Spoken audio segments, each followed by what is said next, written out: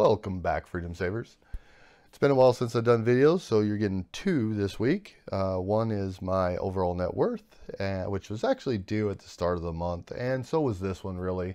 And this one is how are my portfolios doing if I compare them to the market indexes. I just watched Choose FI, and I listened to their podcast as well, but I watched them on YouTube as well. And they were learning about dividend growth investing and their arguments towards it. And they had a couple of experts on there, supposedly experts, but, experienced investors talking about the benefits and downfalls of dividend growth investing. But I believe they were off track by quite a bit. They didn't mention, they mentioned yield on cost at the very last, 10 seconds of the thing. And they didn't go into it at all, which is a huge thing with dividend growth investing. So I disagree with the majority of their arguments for dividend growth investing not being a viable strategy compared to index investing. Now, don't get me wrong, I'm a huge fan of index investing, and I think it's fantastic. But as you know, I maintain a dividend growth portfolio in my Roth, and can plan on continuing to do so forever, pretty much. And it has beat the market since its creation. Now, it hasn't been created that long, but I feel it has the potential to continually beat the market. Not that that really matters with dividend growth investing, because all you're really concerned about is increasing the amount of dividends that you get paid over time. And I think that's another thing where Choose FI went way off how do you say this? They went off the mark. Because they hear that dividend growth investor doesn't care if the value of their stock drops or not. And they immediately make the assumption, and it's just an assumption, that a dividend growth portfolio doesn't match the performance of the market like an index fund will. And they are way off base, because most of the dividend growth investors I know who concentrate solely on dividend growth investing are not only matching the market, they're outperforming the market. And that includes myself, and even though I've been doing it for a short time compared to many of those experienced dividend growth investors. So I don't think, while they're trying to do their research, I don't think they're really doing the research with long-term dividend growth investing. If they put, say, PPC Ian on their podcast, I think they would learn quite a bit about dividend growth investing and the benefits of it. Anyway, I've rambled on enough about that. I did watch that, and I put a very long paragraph, I guess you could say, comment on that video. Anyways, to this video, portfolios versus the market. As you know, I liquidate all my portfolios except for the Roth IRA, the no rules portfolio, which is now named the taxable account, and the zero expense ratio from Fidelity. Zero expense ratio from Fidelity is just FZROX, which is just the total stock market index fund, and it has zero expense ratios.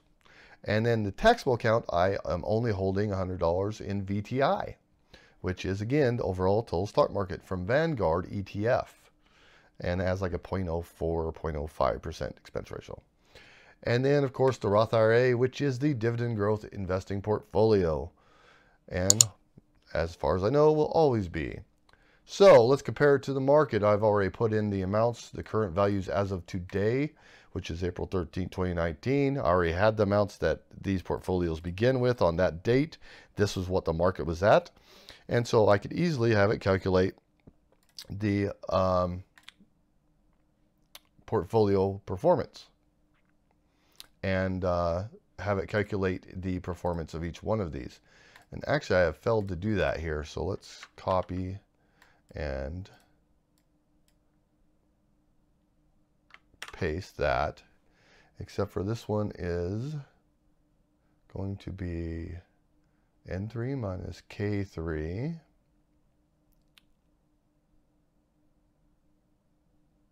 Oh, I didn't put the amounts in. I need to do that on all of these.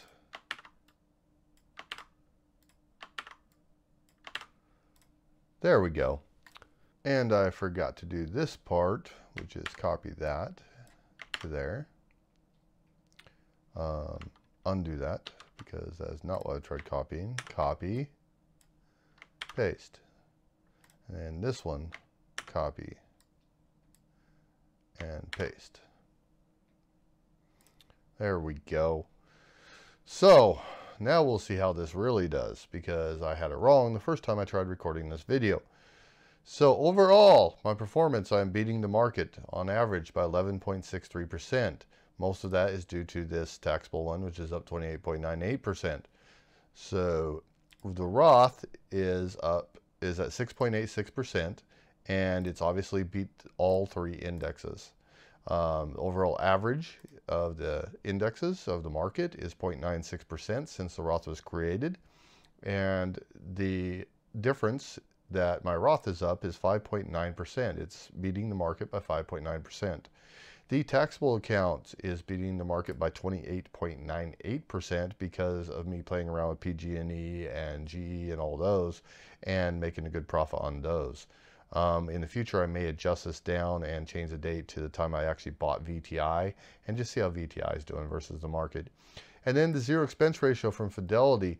This is kind of surprising to me. I expected it to be beating the market actually, and it is not.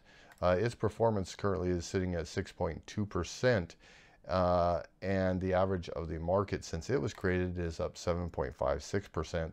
So it is actually not beating the market. It is down 1.37% under the market performance. So that's no bueno.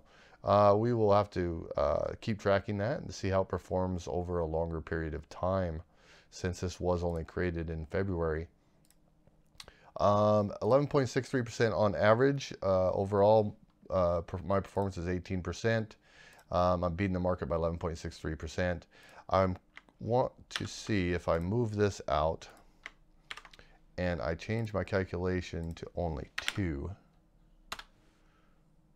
Without the PG&E and GE and all the SOI and all the ones I was playing with in the no rules portfolio, I am still beating the market by 2.95% on my Roth and on these three portfolios together, or on these two portfolios, just the Roth and the zero expense ratio.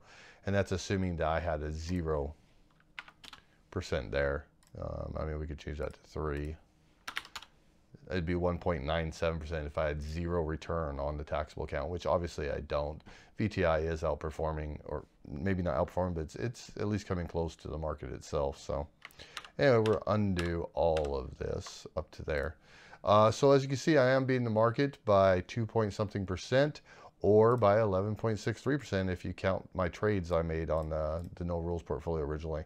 I think I may change this back and change the date to the time I bought VTI, and we'll just track VTI and see how it's doing in the future.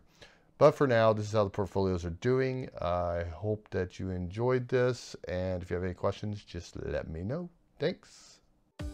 All right, guys, thanks for watching. I appreciate it. Be sure to hit that subscribe button down below, and if you liked the video, hit that like button for me. If you want to hear any specific type of information, anything that you're interested in, you have any questions, just drop me a comment down below. Let me know what you think. Let me know your opinions on this video or any other video I've made. And if you know anyone else that might be interested in this video, please be sure to share it on your social media and share the knowledge. Thanks, guys.